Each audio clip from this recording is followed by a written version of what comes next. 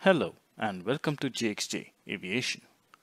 In this video, we will be looking at what causes a ball to curve when it is kicked or thrown and the aerodynamic principle behind it. There are many instances where a football, a baseball or a golf ball takes a curved path after it is kicked, thrown or hit in a particular manner.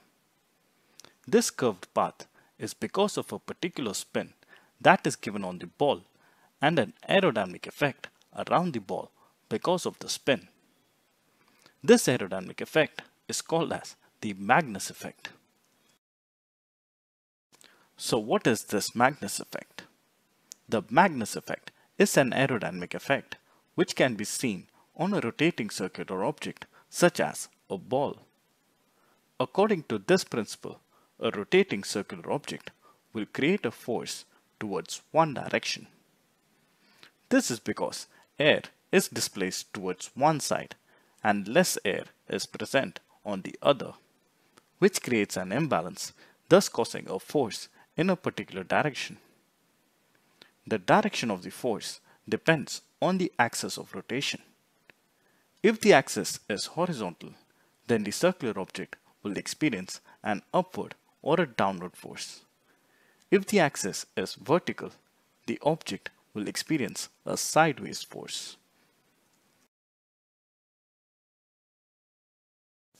As the ball is moving forward, depending on the direction of rotation of the ball, it will take a curved path in a particular direction. So if the ball is rotating in this direction, the ball will tend to curve towards this side. And if the ball is rotating in this direction, it will tend to curve towards this side. The rotation of the ball is made possible by giving a spin on the ball when it is being hit or thrown or kicked. By giving a spin on the ball, it starts to rotate as it moves forward, causing it to curve because of the displacement of the air. Depending on the amount of spin or the speed of rotation of the ball, the curved path may be short or long.